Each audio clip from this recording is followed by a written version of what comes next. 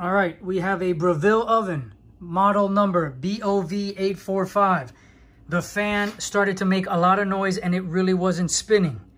So, long story short, I read that you could spray it with some lubricant and it may fix it, and it did for me.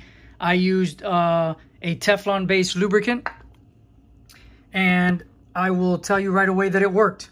I sprayed it and the noise went down 90% and the fan started spinning immediately perfectly.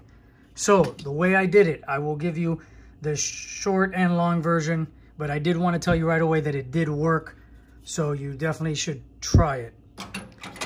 I took this off, 6 screws, one here, 2 there, 2 there.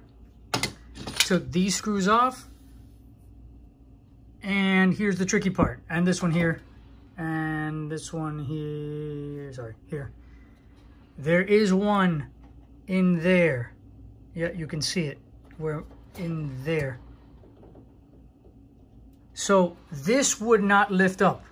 And I actually took off all the screws, all the way down, all the way around, because I wanted to take this whole cover off so I can access it well, but it doesn't work. There are screws in here that you really can't get to. This one you can get to. When you take it off, make sure that you don't let it fall into the machine and get trapped. But as soon as I took that off, then I was able to do this. And when I did this, I had a lot of access right here. And there, if you can see, there's the fan. And that's on the outside. So it has fan blades on the outside. And of course, in here, when you look to the right, that's where your fan is also. Some people have said they spray it from that side also. I did not do it. I only did it on this side and it worked. So again, take these 6 screws off.